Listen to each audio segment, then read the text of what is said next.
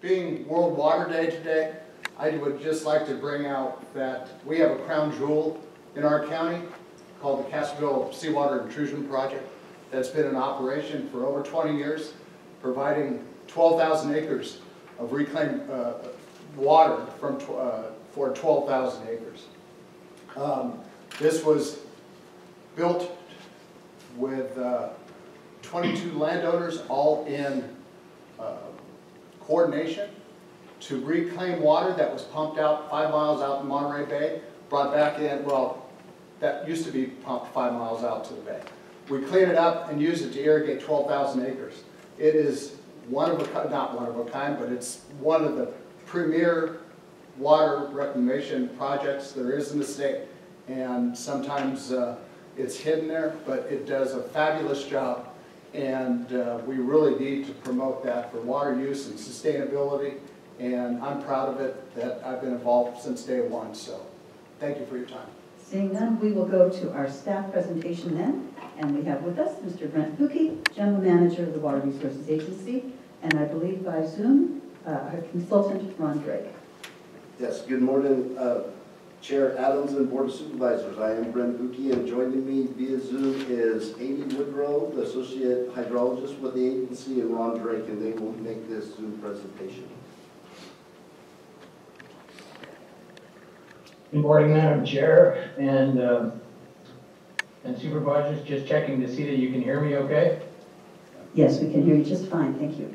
And you can see the presentation, I hope. Yes. It's been several months since we've been able to present a status report on the tunnel project to you, and the last several times we spoke, we were still waiting on modeling results. Today we have a little bit of a different story. So what we hope to do today, Amy and I are going to tag team a little bit and go through the presentation, which starts off initially by reminding us all that this is a water storage project that we're talking about. We're going to talk about the updated project benefits after we did some modeling changes, and also describe what the modeling changes were in sort of a summary level detail on what's changed and what's different. And then we'll finish with a discussion of what the project costs are, a picture of what the benefits are relative to the value of water, and our project schedule and next steps. We've included this disclaimer at the request of the USGS, indicating that the basis of this work is a preliminary model developed by the USGS, and we are currently using that model to forecast the results of the tunnel. I'd like to just highlight initially that it has been a water storage project. It's really designed to capture that wet year or flood waters that have occurred over the 47-year history of the two reservoirs. Over that life, 2.6 million acre-feet of water was spilled to the ocean, and had the tunnel and spillway modification been in place over that period, half of that could have been captured and stored, about 1,000,003 acre-feet. And with that, actually, if the tunnel and spillway had been in operation, in addition to that, we could have captured more water to transfer to San Antonio for a total of about 1,000,004 acre-feet over the 47 years had the project been in place. And more recently, that we can all remember, in 2017, we had 192,000 acre-feet that was spilled from Nacimiento Reservoir to the ocean. And had the tunnel project been in place, we could have captured 88,000 acre-feet. So the real benefit of this project is to capture that wet year water, store it for use during the dry years. This is where we are now, and Amy's going to talk about modeling changes in a minute. But essentially, the projects combine the tunnel plus the 7-foot spillway modification of the San Antonio Reservoir generates on average, based on the 47-year historical data, if we apply the model to it, we have a 53,000 acre-foot increase in storage on average over what our baseline says. And that allows us operationally to release an additional 14,000 acre-feet of water per year as conservation releases or non-flood control releases. And it reduces the flood releases by about 17,000 acre-feet. The project continues to support the SRDF and provides an additional 1,100 acre-feet per year of water at the SRDF and an additional 15 days of duration there. This is data that's different than we presented yesterday at the Board of Directors meeting relative to the SRDF. We had an error in our data and we've since corrected that. But on this graphic, we show a little groundwater contribution, and we've done some analysis, and the real benefit of the projects are the contributions to the groundwater, particularly in a dry year when we would have water in the reservoirs that could support groundwater and recharge of the aquifer. The actual data is hard to be precise about, but we have an estimate that we could contribute upwards of 48,000 acre-feet to the groundwater aquifers. That data is summarized in this table, same table, but it splits the tunnel and the tunnel plus the spillway just to show the differences and to show the advantages of the spillway raise. Obviously, the 53,000 acre-feet is a function of having that additional storage capacity in San Antonio. The tunnel itself moves on the average of about 30,000 acre-feet per year, and not every year, but upwards of 47 to 50% of the time the tunnel would be useful in moving water. The change in stage or elevation of the reservoirs is indicated there. Nacimiento is down a little bit by 18 feet and San Antonio by an increase of 32 feet. But overall, this is the big picture of where we are. There's definite benefits in terms of flood control release reduction, additional conservation releases, and improved flow and duration at the SRDF. The groundwater and surface water interaction was modeled to the extent it could, and this is a table that shows the various year types, wet through dry. And the real significant point is the real benefit that the tunnel projects have in a dry year over the baseline, and that's that 48,000 acre-feet of additional groundwater or groundwater recharge that may be available. It's difficult to separate the groundwater recharge from the evapotranspiration element of it, but we think the majority of the water available is actually going into recharge. And so that's one of the greatest benefits of this project, is it really helps in a drought and a dry year. I'm going to ask Amy to step in a little bit and talk about some of the history and some of the process that we've gone through over the last couple of years, actually refining and adjusting the model. So Amy, if you could step in and help with this slide, I'd appreciate it. Certainly. So thank you. I just wanted to take a moment, we're talking about all of the changes and the benefits that we're seeing from the project and comparing it to this baseline scenario. So I wanted to frame, what exactly does that mean and how did we get there? We started out with this project building what we call a historical model. So it's using, all actual data, actual land use that changes over time. And by building that and making it fit with the conceptual understanding that we have of the basin, we're able to calibrate a lot of the parameters in the model, and things like information about the aquifers or how water moves from the surface water into the groundwater. And then we used that historical model and made a sort of as a foundation, and made a second, what we call the baseline model, that is used as sort of a point of comparison for looking at these new projects. So all of the calibration, all of the actual historical data was used to form that baseline, but we made a few changes, like holding land use constant throughout the entire model and incorporating present day reservoir operations and projects and having them operate throughout the entire 47-year model period. For example, the Castroville's seawater intrusion project came online in 1998. In the model, it operates the entire time. The Salinas Valley Water Project also, came online in the 2000s. It operates the entire time throughout the model. And the reason that we do these, make these changes, is that it reduces the variables in the model, so that when we incorporate a new project to look at benefits, the changes that we see are really due just to whatever that project is that we're looking at. So in this case, we looked at, if we build just the tunnel, what those numbers would be if we looked at the tunnel plus the spillway raise, what those numbers would be. So that was a little bit kind of the background of how we got to this point. So all of the changes, all the numbers that you see in the tables are comparing that baseline model to the project scenario. Could you move to the next slide, please? So in the process of, since the last time we met with you in 2020 and had some preliminary results, we made a lot of changes to both the historical model, which were then propagated into the baseline. One of those changes was folding in all of the agency's water rights and environmental commitments, so all of the modeling complies with those parameters.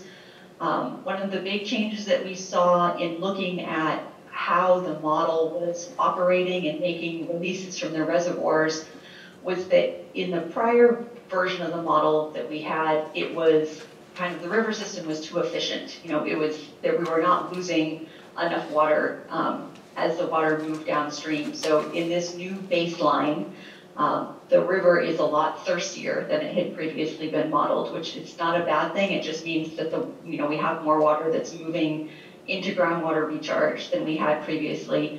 And because of that, we do see some differences in the modeled benefits of the project. And ultimately, all of this work has given us a better baseline model that we feel is much more reflective of reality and current conditions and is more consistent with the agency's operations. And it does require us to release more water to meet downstream demands, but it's reflective of the situation that, as we understand it currently. So what are the... Yeah, go ahead. No, go ahead.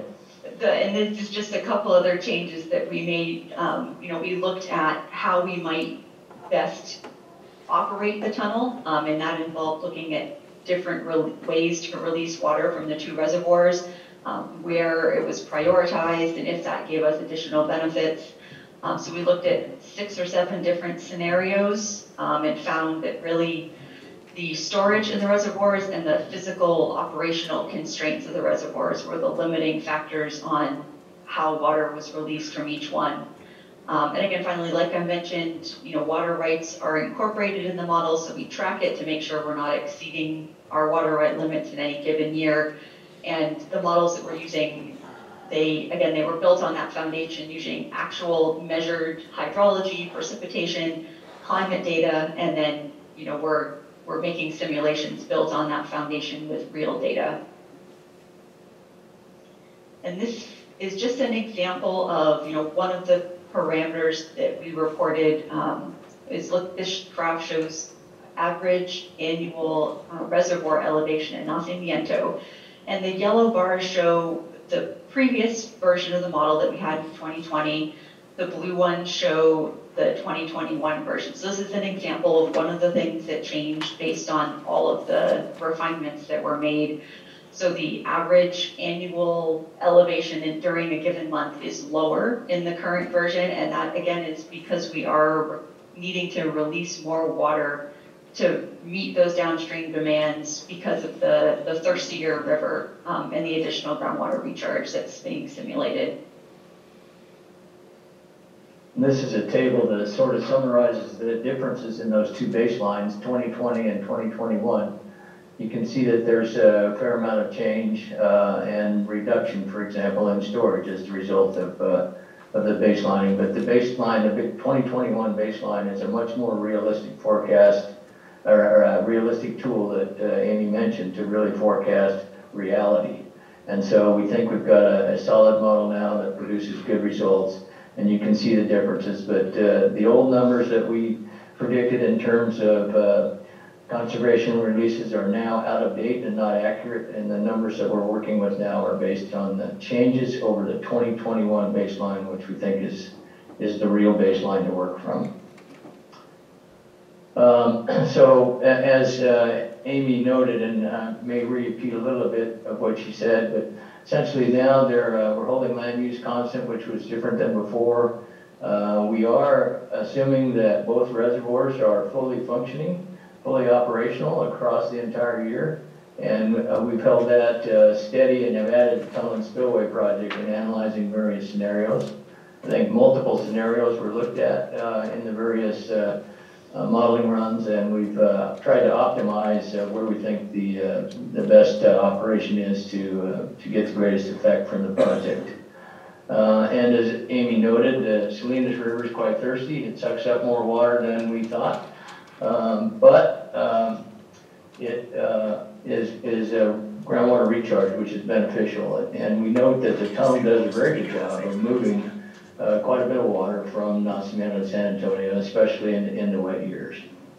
So that increased storage that we gain from this project is essentially more water. Sometimes I call it new water, but it's not new water. It's just more water available than we have now, and especially evident in the non-wet or the dry and drought years. One of the good things about the model now is that it's got a lot of data in it, and it's a good evaluation and modeling tool. We can incorporate things like future land use and climate change and other things to model that analysis. And significantly, we might be able to look at how can we use the model to evaluate the benefits of releasing water in the third consecutive dry year, as an example. So a strong tool to help us forecast the performance of the project, which is summarized again here for you. Again, 53,000 acre-feet of additional storage, 14,000 acre-feet of additional conservation release, and 1,100 acre-feet of additional water at the SRDF. So what are the benefits from the project? Obviously, the aquifer is gaining more water from the releases. Its greatest benefit, as we mentioned, is dry year, because we've got water available to release in the dry years, and more water available for beneficial use and also environmental use as needed. So and one of the things that the model hasn't really considered, but one of the operational things that's significant here, is that with San Antonio having more water, it can function to meet demands if the Nacimiento Reservoir goes down. For example, a low level outlet or something has a problem and it's operationally down. The San Antonio Reservoir is now able to meet the downstream demand. So that's an operational benefit that hasn't been really noted before. And lastly, obviously, there's more water down the river to the SRDF and increases those operational days for the SRDF. So what does it cost and what's the benefit? First of all, what have we spent to date? What have we accomplished? This is just a simple table that shows sort of the summary of the work that's been done prior to the DWR grant, which was funded by a loan from the county to the Water Resources Agency.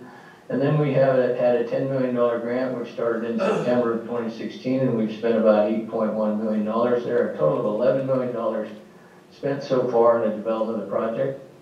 We have about $1.8 million remaining in that grant to try to finish the balance of the work under the DWR grant work plan. And that's sort of summarized again here. This is just a table of where we are with the grant. 81% complete, and a fairly lean 1.8 million left to get the rest of the work done. But we still have funding. We're working hard to get the work completed within that budget. The capital costs of the project are, we did a recent cost estimate update. We're right now at about $226 million for the tunnel and the spillway modification, which includes all of the operating reserves, O&M costs, contingencies, etc. So our capital budget is about $226 million.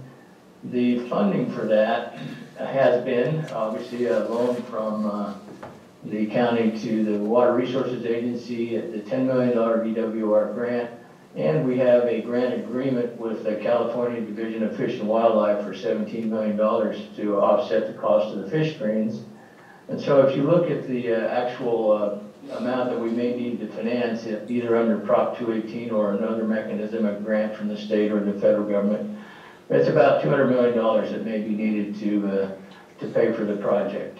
And the idea was that the county's funds would be repaid from that funding source. So that's the big picture that we're looking at, about $200 million to finance. And this slide's a bit busy, but the capital costs on the left are summarized at $226 million. And the conceptual financing plan on the right is that it would simply be 30-year bonds at 5%, which is maybe a bit conservative, but it shows a debt service that we would need to service of $14 million a year. And the question is, how do we pay for that, and what do we get for that? So we've got a $226 million capital cost, an annual O&M and debt service of about $14 million. So if you take that $14 million and you try to analyze the how do we pay for it and what are its benefits, these are just some measurement tools. They're not what we necessarily forecast, but this would be just a per acre cost. So if you took that $14 million and you divided by, for example, all of the lands except rye, farming, grazing, and bacon, 257,000 acres, that's about $56 an acre. Now that does not assume that we're looking at a flat tax or anything like that. There will be a engineer's report done and a cost allocation study to be fairly allocate benefits, et cetera. But just as a rule of measurement, $56 per acre is about the round number it would take for all the acreage that benefits from the project to fund that debt service. But then if you were to say, well, what is the water worth? What do we get out of it? And the table on the right sort of shows the differences. We've got increased storage, we've got changes in flood release and increased conservation releases. If you look at some of those just singularly by themselves, for example, if you just took the conservation releases of 14,000 acre feet per year, that has a cost by itself to pay the whole project of about $995 per acre foot per year for those 30 years. And then if you looked only at flood control releases, it would be about $840 per acre foot. And obviously you can see the dry year, but one of the things that I think is significant is that the increased storage by itself, if that's all we looked at, is about $268 per acre foot per year to add that 53,000 acre feet of additional storage that we gain every year. So this is sort of just an attempt to talk about value versus cost. And people always say, well, how much is it going to cost? And people's definitions of what's the value of water, what's the cost of water are different. But the bottom line is, the real way to measure the cost is how much will it cost you if you don't have any water. And so this is an effort to try to demonstrate the benefits, cost benefits of the project. Moving forward, our schedule shows that our grant term ends the end of January 2023.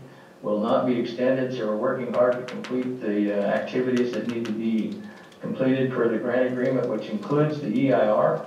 We're approaching a draft EIR that'll be ready for public review here in the next month or so, and hope to have CEQA approval, or at least EIR certification by the end of the grant term or shortly thereafter. Parallel with that, we'll be working to get regulatory permits in place, and you can see that the engineer's report is still yet to be done now that we've got modeling pretty well completed and our draft EIR is pretty well formalized. We can commence with the engineer's report, which will include the cost allocation studies and all of the things that go into what we would use for a Prop 218 election, if that's the way that is the logical way to finance the project.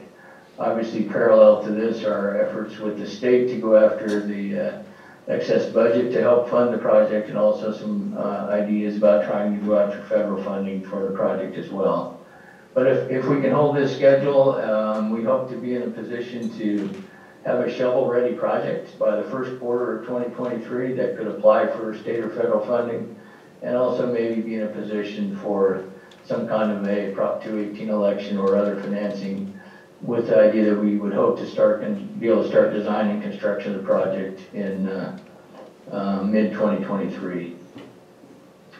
So our next steps, number one, stay the course and get the EIR completed, and present the findings, which we're doing today, of the benefits to the stakeholders, and we will present it to the GSA. Logically, this is a project for a GSP to consider, and so we'll continue to present our findings and our data to the stakeholders and the agencies. There's an outstanding question at San Antonio. We've included a spillway modification in the project, but not the repairing of the spillway chute.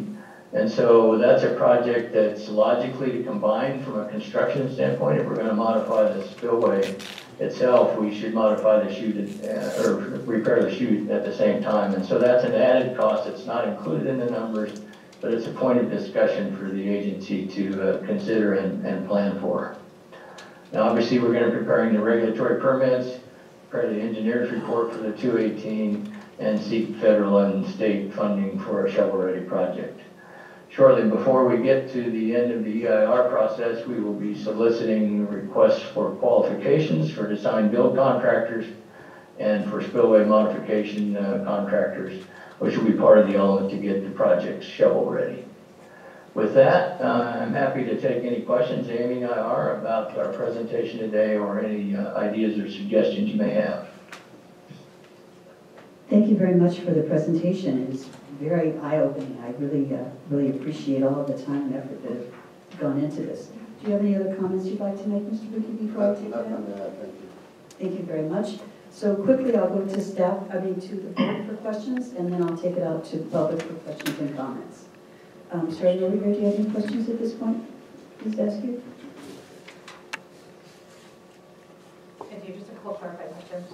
So on, I don't think the slides, or on page 20 of the slides, where we're talking about the cost, the value proposition, that's the annual debt service cost per acre that we're measuring?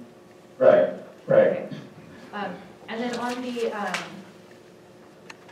going back when we're talking about the assumption, I know that with climate change we are experiencing, drier climate, more extreme weather systems, and so looking at the years when we do our annual average of all year types, going back 50 years, I know that if we were to, was there any consideration of looking at sort of the past 20 years, acknowledging that the climate has changed?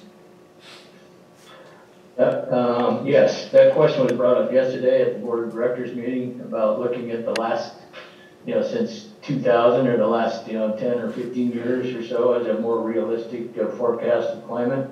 But I think Amy might comment that we've incorporated some of that in the EIR. Amy, can you respond to that? Sure, yeah, so I guess to the first part of the question, we did not parse it out looking at the more recent years, but that is something that we could do if those numbers were of interest. And as part of the EIR, we did also look at a future climate scenario. We modeled a sort of a mid-range climate scenario for 2070.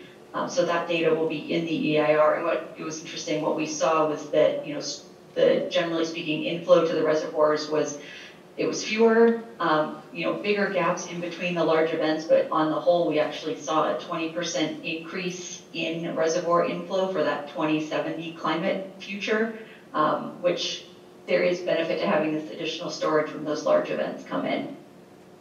Okay, thank you. I think that's helpful. I'm just trying to understand, if there are changes happening, what do they look like, and how does that impact what our, the need for the project, as well as, I think it's not just consistent either, right? So we know that there's weather events will become more severe, whether they are dry or wet. So being prepared for that. I think those are my questions for right now. Thank you. Thank you. And I see Supervisor Lejo has his hand there, so we'll let him go next, and then we'll bring it back to Supervisor Phillips and Supervisor Lopez. Thank you very much, Madam Chair, and I'm excited to get this presentation in its refined version. We had, I think, an earlier version last September with some rough numbers, and even prior to that, we had been waiting at least a couple of years to get the latest numbers, and I'm glad to see Ron Drake is still on this project. It's been years trying to move this forward through a lot of different hurdles and procedures and phases of the project. So these numbers are very promising. The costs are very reasonable. I know Supervisor Phillips and I are part of the Pajaro Valley Flood Management Agency, and they're going through a 218. And farmers over there are very supportive of trying to increase greater flood protections, and the costs that they're looking at are even greater than what these numbers are per acre foot of water than was just presented to us. So, Mr. Drake or Mr. Buki, do we? I know you put the caveat at the beginning by the U.S. Geological Survey on the numbers, and these are refined.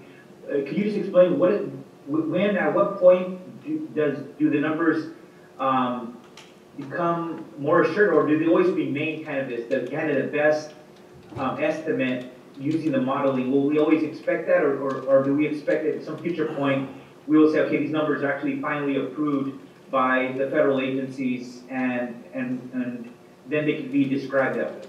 Yeah, I'll let Amy answer that question. She's working directly with the USGS. Certainly. So the disclaimer at the beginning is included because the model that we're using is not a published, publicly available product from the USGS right now. So in terms of process, we are not intending to make any further changes to the model as it is. So I think these numbers, we're not expecting them to change. We're not planning to do any further runs. The product that we use to do this work is going through internal USGS review to make sure that it's consistent with their fundamental science practices, and it's expected to be released to the public at the beginning of 2023. Great. I think to answer your question, we need to sort of draw the line in the sand and say these are the numbers.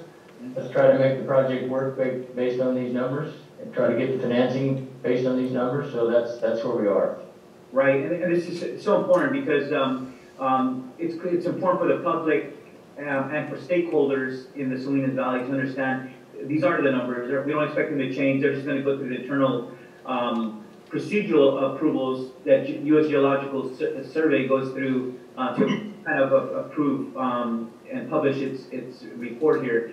But I think this is the information that a lot of stakeholders have been asking for. They wanted to see what are the benefits and what are the costs. Are the two big questions, and this answers them very clearly. And outside of that question, the other big important part to recognize, and I think Supervisor Askew framed it in the right way, is that our region has not qualified for Prop 1 water storage infrastructure funding because we are not tied with the California Water Project or tied with the Delta.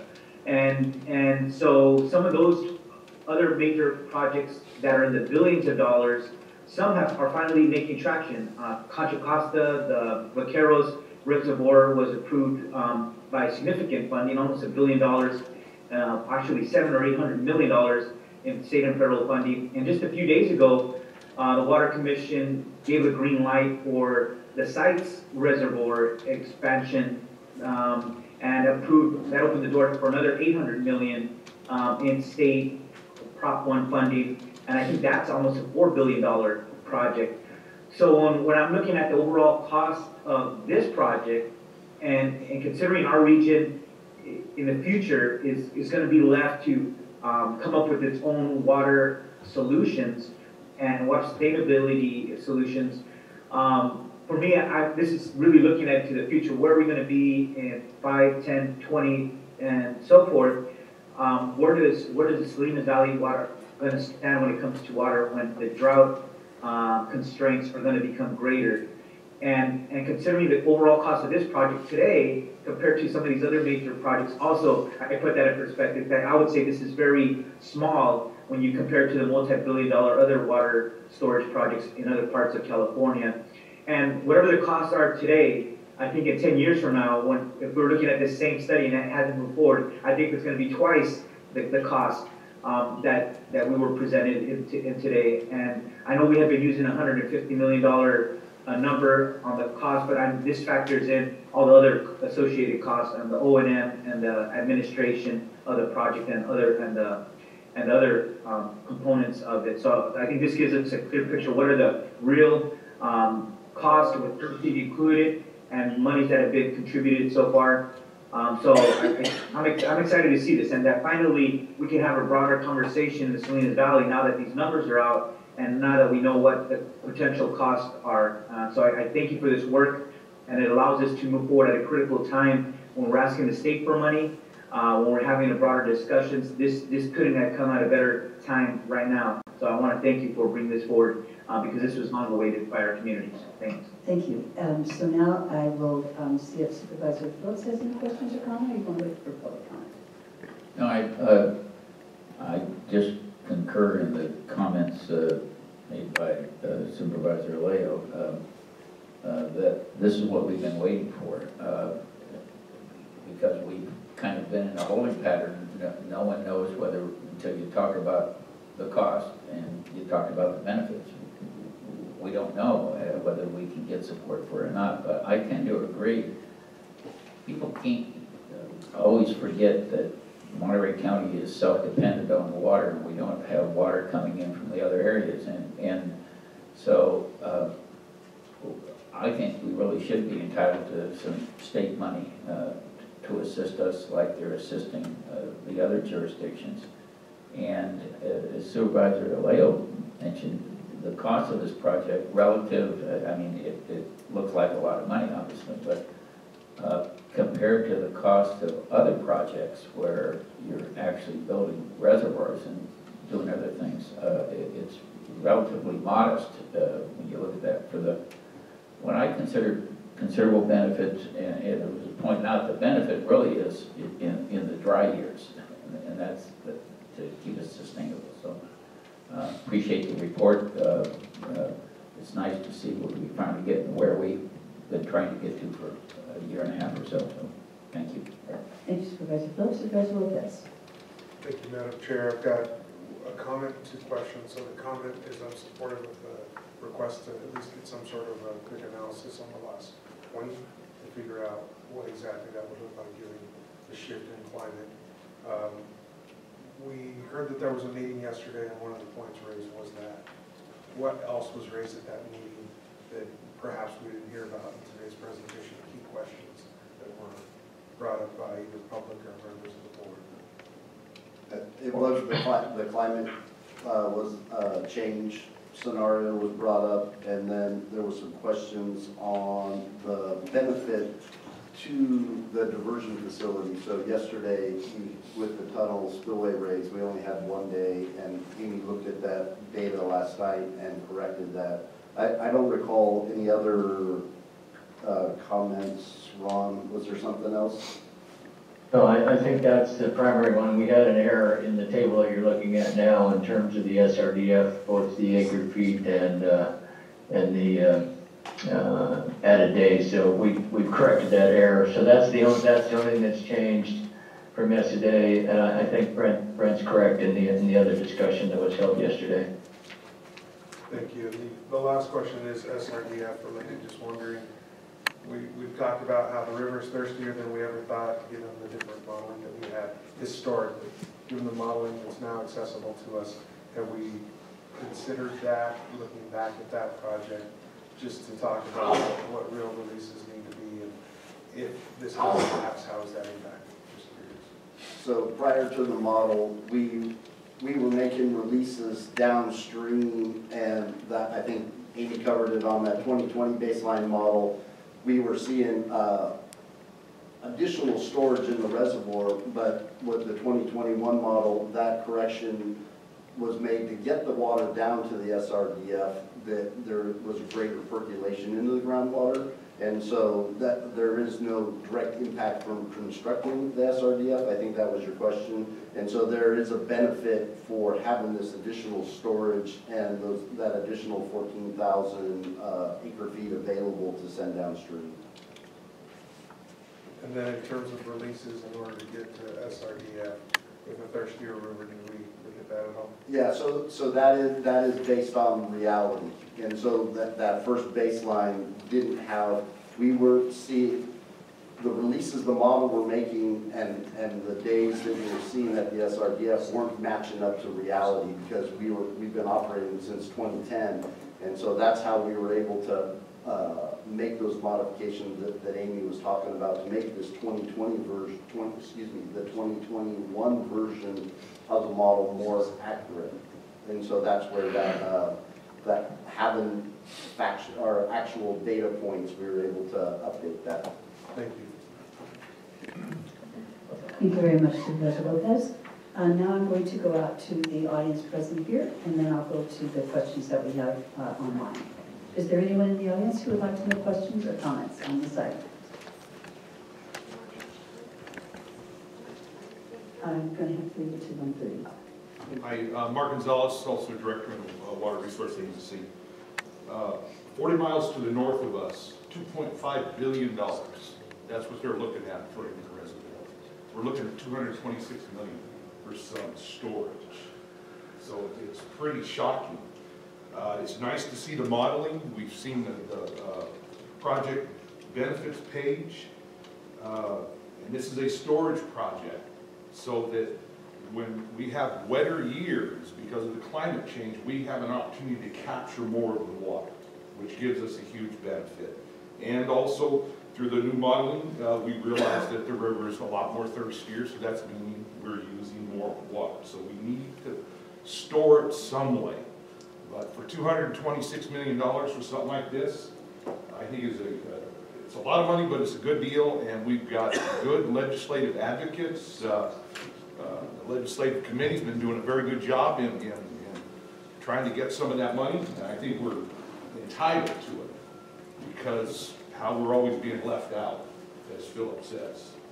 And I look forward to the day, like I said yesterday, to do a ribbon cutting and see the water flow through the pipe. Thank you very much. Mr. Bailey. Good afternoon again. I love some chocolate up there.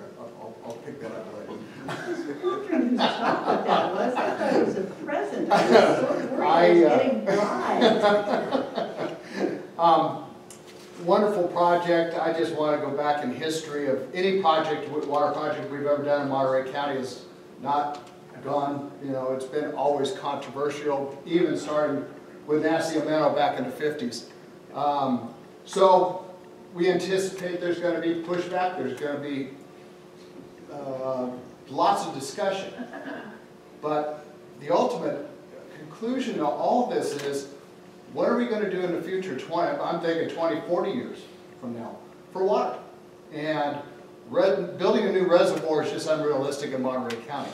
We don't have an area to do this. So raising San Antonio, storing more water is what our future is. Reusing water twice is also where our future is. Homes need to be pumped two ways. One for fresh water inside, one for recycled water for their gardens and everything else. So using water twice is the way of our future. And any projects that we can do to benefit tourism and agriculture, as this new water storage project would be wonderful and beneficial to everybody that uses water in Monterey County. Thank you. Thank you, Mr. Bailey. Is there any other member of the public present who would like to make comments today? Seeing none, I'll go to the hands raised that I have. Supervisor Askew, your hand is up. Could we complete public questions and comments first? Thank you. Okay, so then thank you. The first one is Jay Farrow. And if you could unmute yourself by pressing star 6, then we will be able to hear your comments. And you have 1 minute, 30 seconds. There we go. Thank you. As I pointed out in remarks yesterday, this is a storage project that doesn't have a delivery plan that benefits areas that actually need the water. If you look at the benefits, you have 1,100 acre-feet getting to the rubber dam, which is the only area that is currently in overdraft. The average annual storage increase that recharges is only 4,600 acre-feet.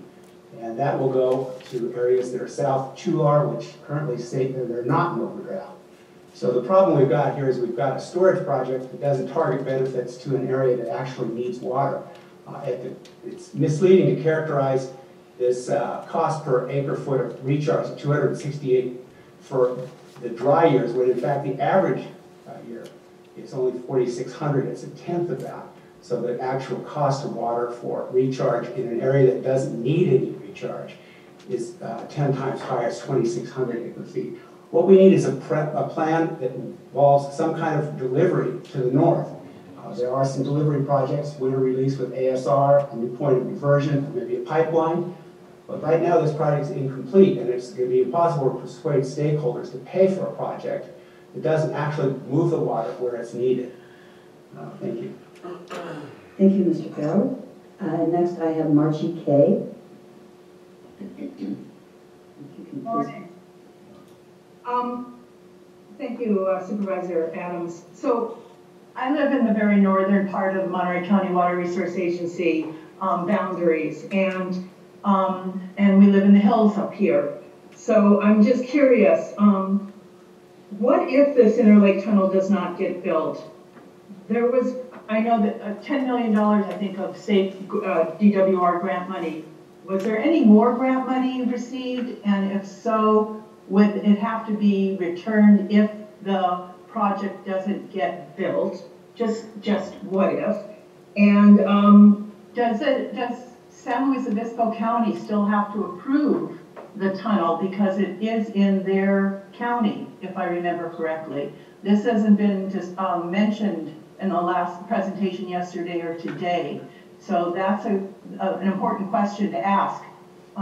Does San Luis Obispo County have to approve the Interlake Tunnel since it's really in their jurisdiction? Thank you very much. Thank you for your comments. And next we have Tom Versick.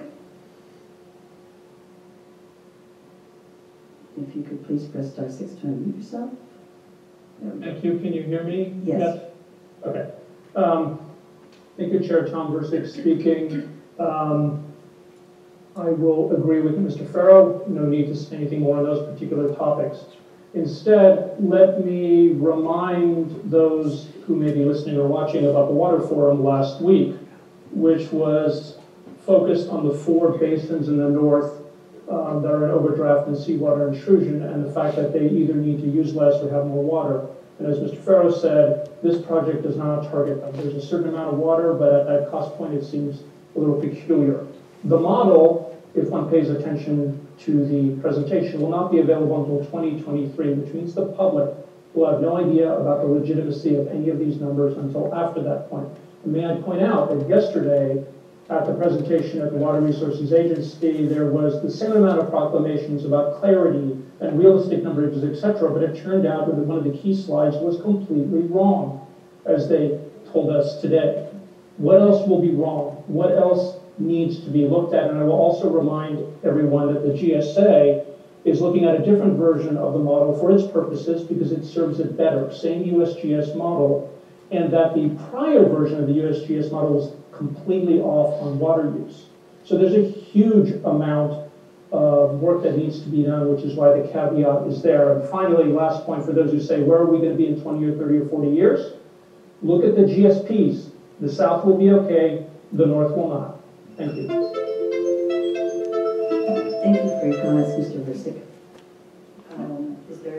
I see no other hands raised at this point from attendees or panelists, attendees I should say, and no one else in the audience. I'll bring it back to the board for final questions and comments. And Supervisor Ludescu, your hand is up. Great, thank you. So I do have a couple more questions following our public comment. But wanted to go back to one of the slides that I had up a second ago. Spoke about the changes.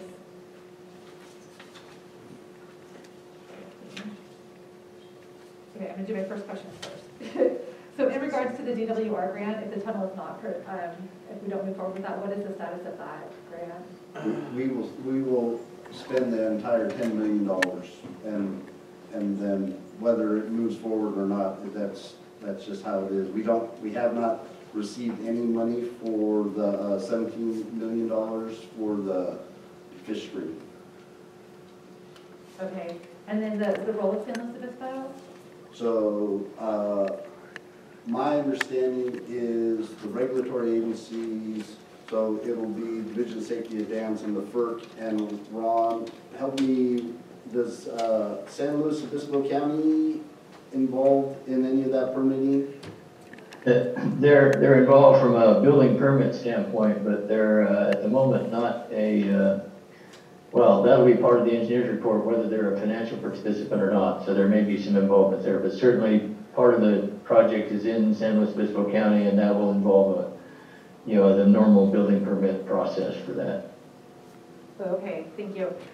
So on page 7, it talks about the changes to the hydraulic models incorporated water rights limitations and environmental commitments. Can you just speak a little bit more to what those changes were? Sure. So on the water rights front, we incorporated logic into the model so that it tracks how much water is being considered like withdrawn and counted as withdrawals every year from the reservoirs so that we would not exceed our permitted water rights. And it also incorporates some of the more fine details about the water rights rules. There are things related to how long the water has been stored and how long, how it gets counted toward the water rights, and all of that logic is part of the model now so that we would be compliant with our existing water rights, with the benefits numbers that were shown today. And then the environmental commitments speak to things like the flow prescription related to steelhead, so maintaining minimum flows at specific times of year, providing conditions for fish passage that are defined in that flow prescription. So all of that was folded into the model so that we are meeting those commitments as well. Okay, thank you. And the water, so going back to the water rights limitation issue and sort of this question of for water that flows back into the aquifer, the river is thirsty, and when we have water needs in the north, to the north of the basin, are there water rights issues that are at play that are being modeled to account for that? The only water rights that are in the model are related to the agency and how the reservoirs are operated. So it does not, account for other sort of overlying water rights or things like that. Okay, thank you.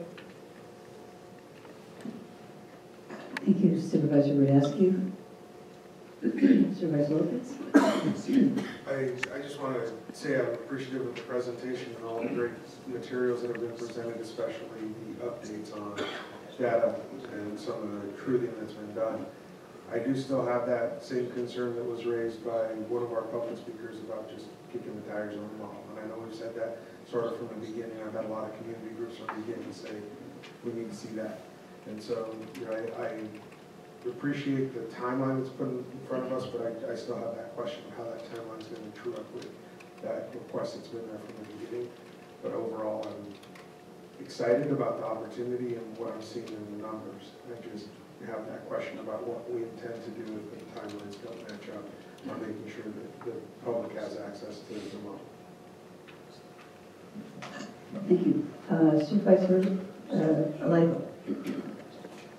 Yeah, that's why I think it was important to hear that these numbers aren't expected to change, and it's important for the community to know that these numbers have been worked on at least for 3 years. It's been a very long time and a lot of vetting, a lot of back and forth. It's important to hear that we got to a number and hear that we don't expect them to change from here forward. So I think these numbers are pretty reliable. And had these numbers not been good, it would be the people. Some of the people making comments would have been all over it saying, oh, the numbers aren't good, and therefore it would favor to their positions and to their clients' positions. So I get it. We're in the world of politics. But I'm assured that a lot of science has been put on there, a lot of work and has been put on these numbers, that they are reliable. And like I said, if we don't look towards the future and really see this part of our critical part of our future, not only, but most importantly for agriculture, for sure, because that puts food on the table of millions of Americans all over our country that rely on the work that gets done here by our farmers and our farm workers. But it's also important to a lot of other critical aspects.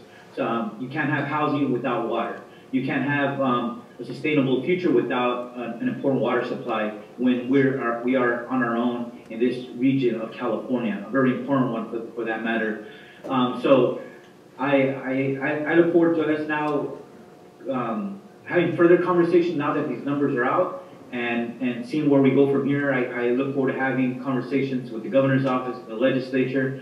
Hearing some of the comments, it reminded me going back to 2013 or 2014 when Nancy McFadden, the Governor Brown's chief of staff, called me and informed us that we were the only project, the only water project to get the $10 million out of the general fund that particular year. No other one got one. She passed away 4 years yesterday, so some of the people that were involved in this effort are no longer even with us. So it just shows how long how long it takes to get water projects done in California. And water project, water storage project, it goes hand in hand with groundwater recharge. All of them throughout the state. If you look at temperate flats, sites, all the other reservoirs, groundwater recharge is a key part to any water storage project because it does have that combined, that interrelation between both.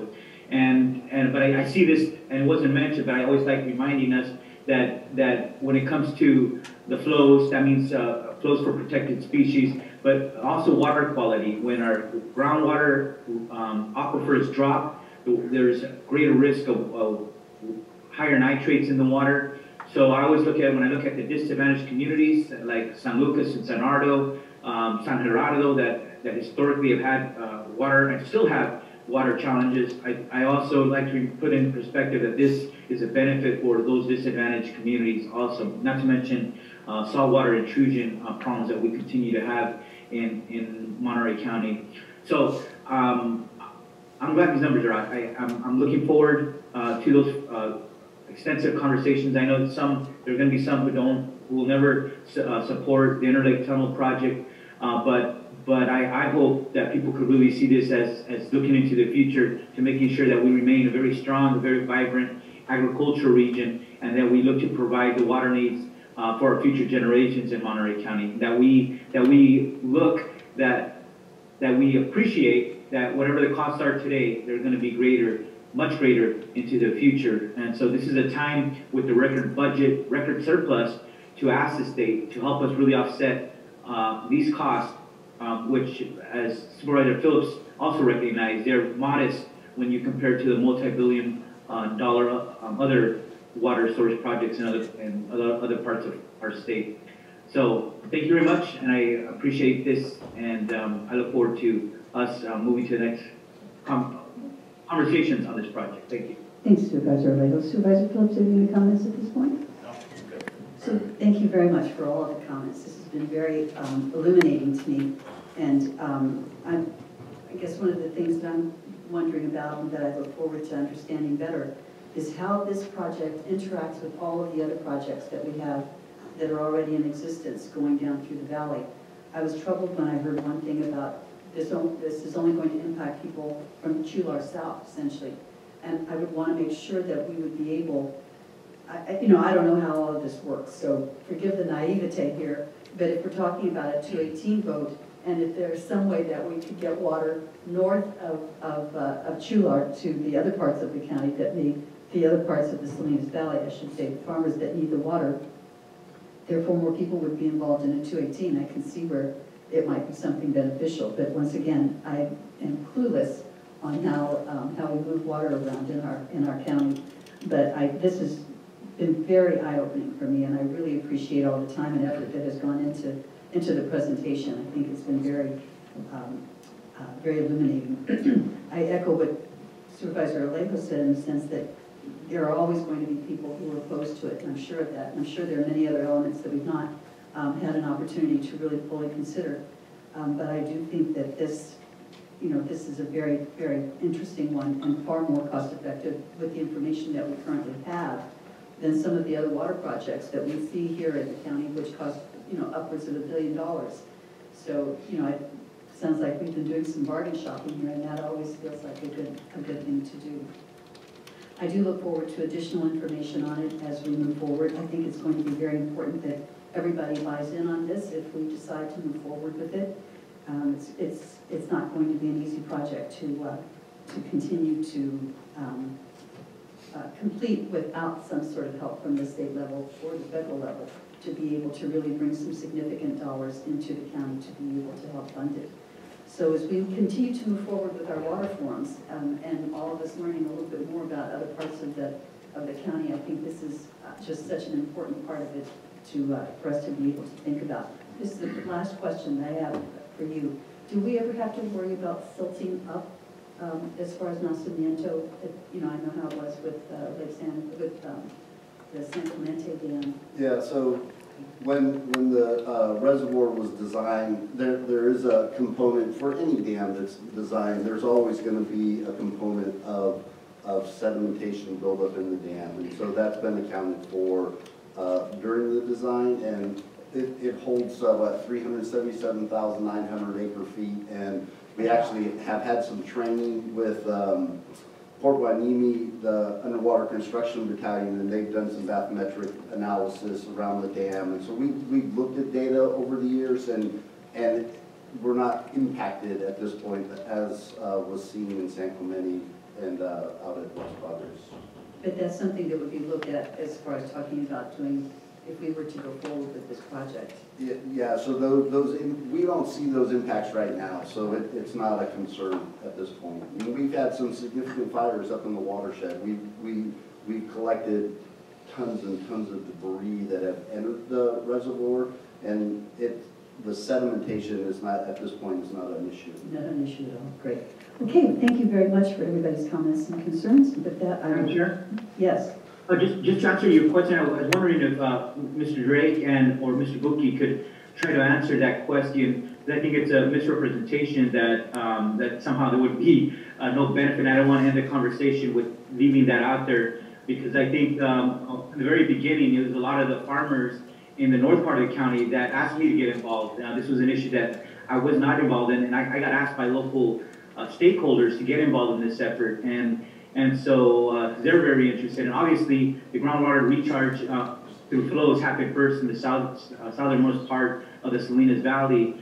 But I wonder if they could just address that question. Yeah, I'd be happy to, Supervisor Alejo. So as Mr. Farrow and Mr. Versick stated, they were commenting in regards to the Salinas Valley Basin Groundwater Sustainability Agencies, GSPs for those subbasins. So the Water Resource Agency and the SVB GSA, we meet weekly. Ron indicated in the presentation that we will be providing this data to the Salinas Valley Basin GSA, and we will continue those conversations. So it's not two entities working, going in opposite directions. We are in parallel. Again, we meet every single week. We are talking about these details, and if when we present this data, they see something or we see something different, we'll be sharing that together. And I know that both gentlemen attend those SVB GSA board meetings, and we're talking about having a joint Water Resource Agency SVB GSA meeting, just so everyone understands that we are working together for a solution. That's the whole hope, isn't it? Thank you. Thanks for bringing it back up, Supervisor Alejo. Okay, with that, I'm going to close this item with a great deal